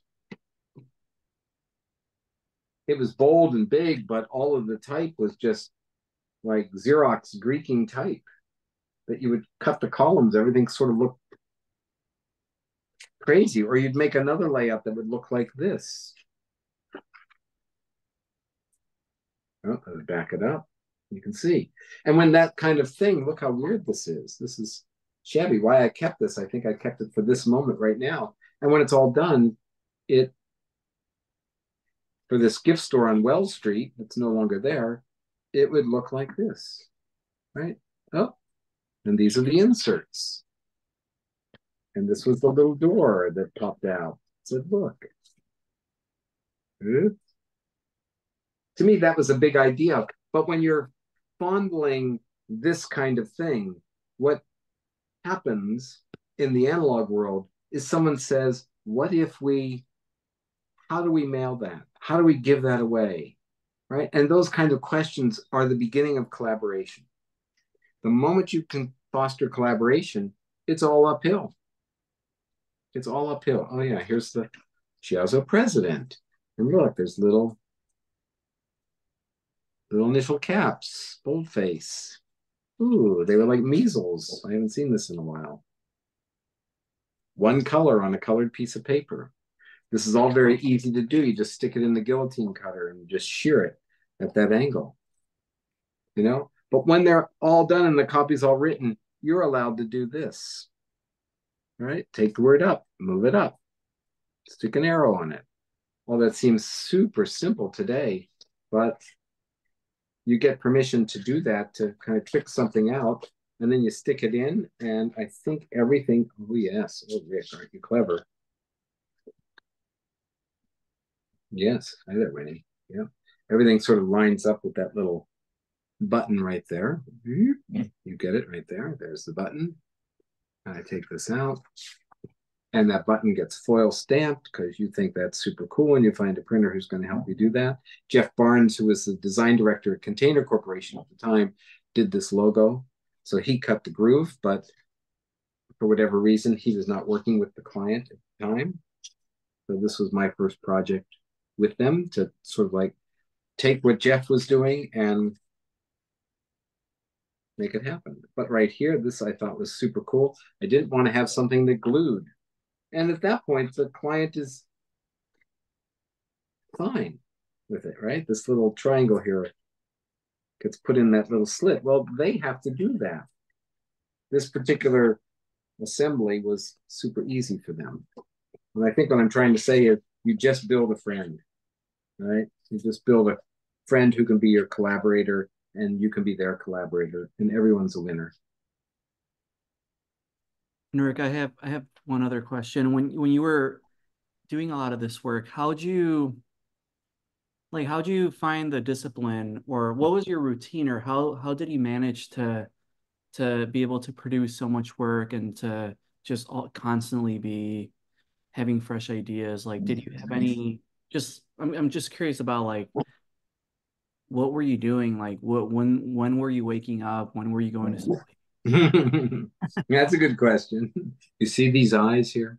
Actually, tonight's conversation with all of you has made me so nervous. I woke up at 4 in the morning and didn't go back to bed. That's why I look like a raccoon today or tonight. But I found myself both as a dad and studio head and consultant, waking up early and trying to remain as creative as I possibly could all the time. You know, much to the chagrin of my responsibilities as a dad. It wasn't always great, but I really did try to be there for the kids and, you know, make certain I was there for the soccer game. And even if I showed up on a vacation at the airport, racing to the terminal while they're all there ready to go to Hawaii. Yeah, there was a lot. Christian, I was probably packing too much in. And I'll give you a personal story. My father died when he was 45. And I got in practice in 1981. I think I was, in fact, I know I was born in 51. I was 30 years old. And at that point, I thought, I've got 15 more years left. And by saying that to myself, I put myself in a kind of weird, I don't know, some weird space capsule that was going really fast. I was trying to like pack in a lot of life in 15 years. And when I turned 45, I went, oh shit, I'm still alive. I thought, well, I could slow down, but by then I was kind of conditioned. And so I liked being creative. I liked, as I said, making certain that there was work happening that wasn't necessarily client inspired, but it was personally inspired that I could share it with my clients. And it pre-qualified who knocked on the door, right? And as the thirst world matured, the kinds of folks who came knew of the past, but also wanted to make certain that they could get some of that creativity, some of what I would like to maybe say was brilliance or smarts, and they could also get some really solid performance as it related to implementation. So I think you have to have all of those things, but you got to start with a really sound relationship. Mm-hmm. And that relationship is, you know what, I didn't get it right last time, but since we are friends, you know I'm going to get it right the next time. And that goes back to that first episode with the Gilbert Paper president. You know, you guys disappointed me. I remember the first time I did the work for Julie Wright, who was Richard Wright's partner at the Wright Auction House. And she had gone out of her way to see that I had the opportunity to do her identity. And when I shared it with her, her comment was, the first time I shared something, she says, I'm disappointed. Oh my God, disappointed is the absolute worst critique I ever received. Right? Especially from somebody whose vision I completely admired and trusted. I'm disappointed. Oh, am I fired? I haven't even got started. Yeah. Well, Yeah. I know we're almost at the 2 hour mark, and Oh my God. Sorry, guys. your dog is ready to. She's ready. You can hear her. Winnie the Poodle.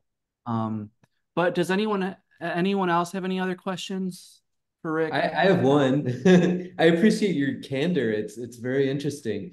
How was it to work? You worked with Emigre as well, right? Like Rudy Vanderland's. How did that process wise? Sorry to focus on process, but how did that work with them? Did they just give you free form to do what you wanted to, or did they give you direction, or how did that work? We're at the beginning of the digital revolution. Designers are moving away from glue pots and T-squares and into the world of a laser print and something on the screen. And he and Susanna are leading the charge on crafting their own typefaces. And Rudy, as the outsider, is going to do exactly what Christian did, make a publication that documented that moment in time. So he calls people that he knows. We're all the same age.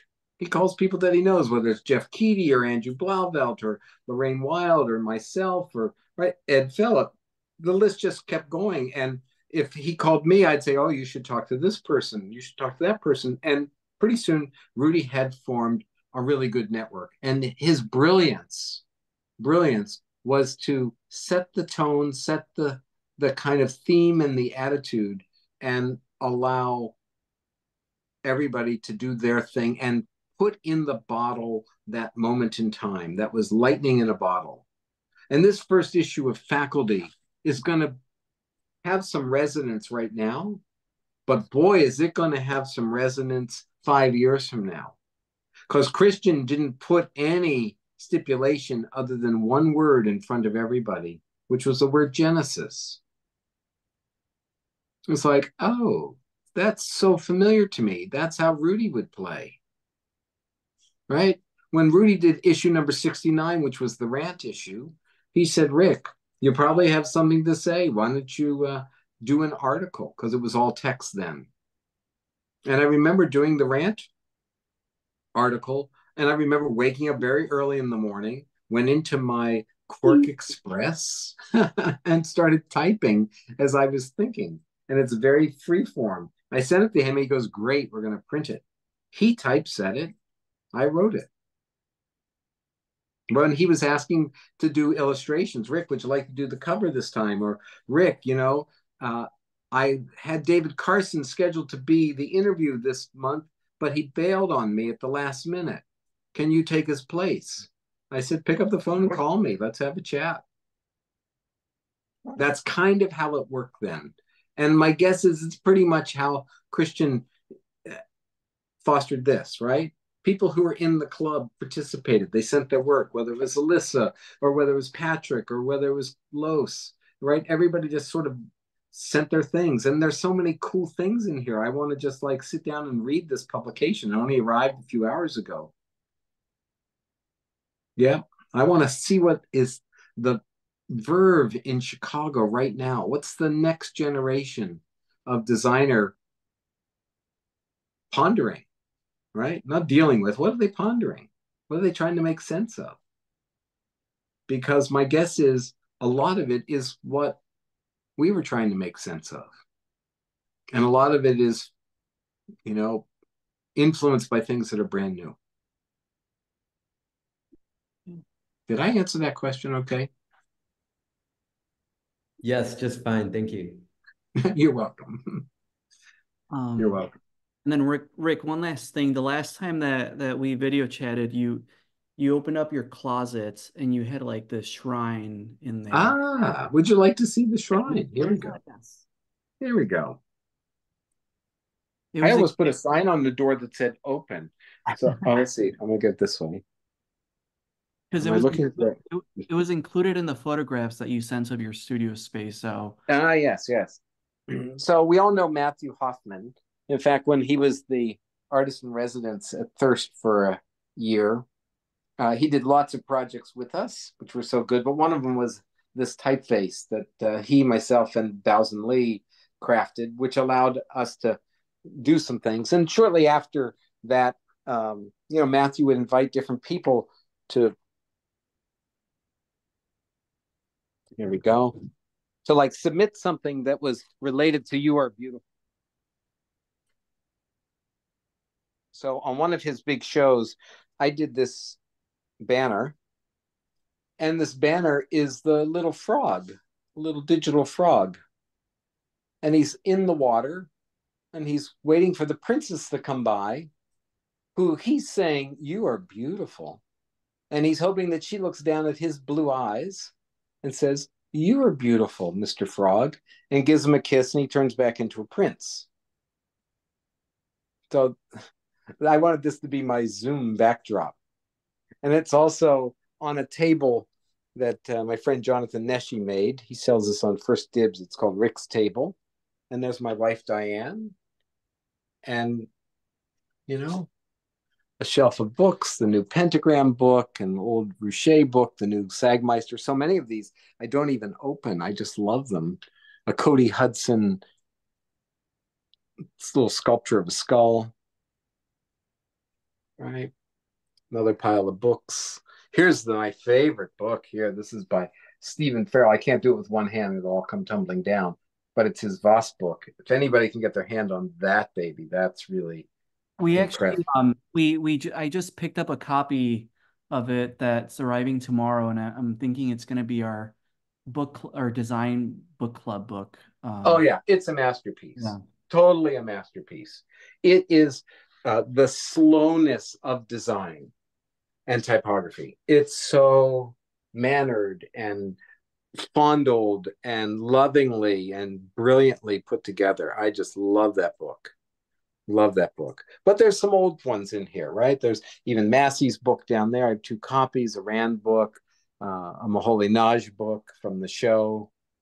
Yes, here's emigre stuff. Even on my desk right now, there's an emigre flyer that came.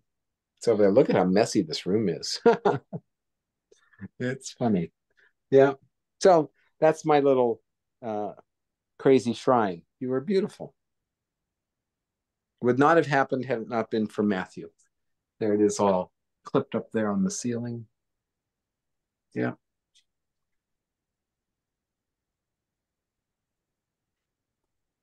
Yeah. Cool. Well, Yes. And one last thing here. You see this big Bible of a book? yeah. Right. It's called Time. And as I was preparing to leave the studio, Thirst, I was nervous, very nervous. I didn't know what the future was going to hold. And I discovered I was opening my phone incessantly. Right. And what I just started to do when I would do it, occasionally I'd like open my phone and it would be 222. Or I'd open my phone, it would be 1213. And if you add all those numbers up, I think it turns into 7. It was August 7th. Right. So I screen grabbed these things, started screen grabbing, and then I put them all in a book. It's just called Time. And it's as obsessive as making those little things, but it's right. I would put a little piece of type here at the bottom in red. That was my parse. What's it say? Perfect timing. 333, May 26th. 6 divided by 2 is 3. I don't know. It seemed to all make sense at the time. So it took me out of my, I don't know, my little funk, right? Just to start screen grabbing the phone and to discover that I could turn my nervous energy, my little dependency on that phone, pulling it out of my pocket, not even wanting to check email, into this brick of time. Is there going to be a volume? Will there be a volume 2? No, I hope I'm never in that state again. That was a unnerving place to be. That was very, very weird to be in that state. So I only have a couple of them. There they are. This is the third copy right there. Yeah. I mean, I could do this forever. You guys have been a really attentive and appreciative group. I'm grateful. Grateful. Thank you for letting me share. And I'll just put this up here. I'll put my finger out of the way here. Put this up rack so I can see you. Oh, there we go. Boom. Well, thank you for spending this much time with me. Yeah, thank you so much, Rick. This was great. And are you visiting Chicago anytime soon? It would be I'm great. living there all next fall, starting in September, mid-September to the end of the year. Okay. And so I'll be back there with Diane, and then I'll be gone in the summer. We're going to go to Nova Scotia for the summer, and that's just a few months away. Great. Well, so yeah, I'll be back in Chicago because I want to reconnect physically with people. You know, to get together and to do a little dinner or something with the group. And oh yeah, that would be divine. That'd be so good. Or just I'd like to hang out at one of your events that you do. You know, I don't want to be the speaker. I want to just be a participant. Okay. Yeah. I'm so happy that you let me in this book. I know it was all just about Chicago people, but you made a case that I could be in the book. And why there's so much attention to Bronzo is just mind-blowing to me. I have to read that article. That's very weird. Now you know where it came from and why it happened. It happened because we couldn't do corporate design because Pat Robinson thought we broke the promise to her to do something that was fresh and new. Mm-hmm. And I got nervous.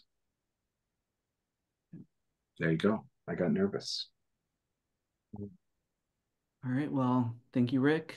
Thank you, everyone, for joining. Thanks, Rick. You're welcome. Thank you. Let's see if my sister's still here. No, she bailed on me. Thank you all. Thank you so much. I really, really appreciate this. Okay. Yeah, thank you. Christian, are you able to provide us with contact info for Rick and other folks within the group to keep in touch? Oh, yes. Please do. It's very simple. It's me@rickvalicenti.com. Okay, all lowercase. me@rickvalicenti.com. VALICENTI. And that's COM. Just kidding. Come on, guys. And I put a link in the chat there to purchase our publication. Yeah. And I'll also drop a link to our website, and that's where we publish all our upcoming events and other ways to get involved with the club. So, you want fries with that? Supersize me. Supersize me. Good. Later. Bye all. See ya. Thank you again. Appreciate it. You're welcome. Bye.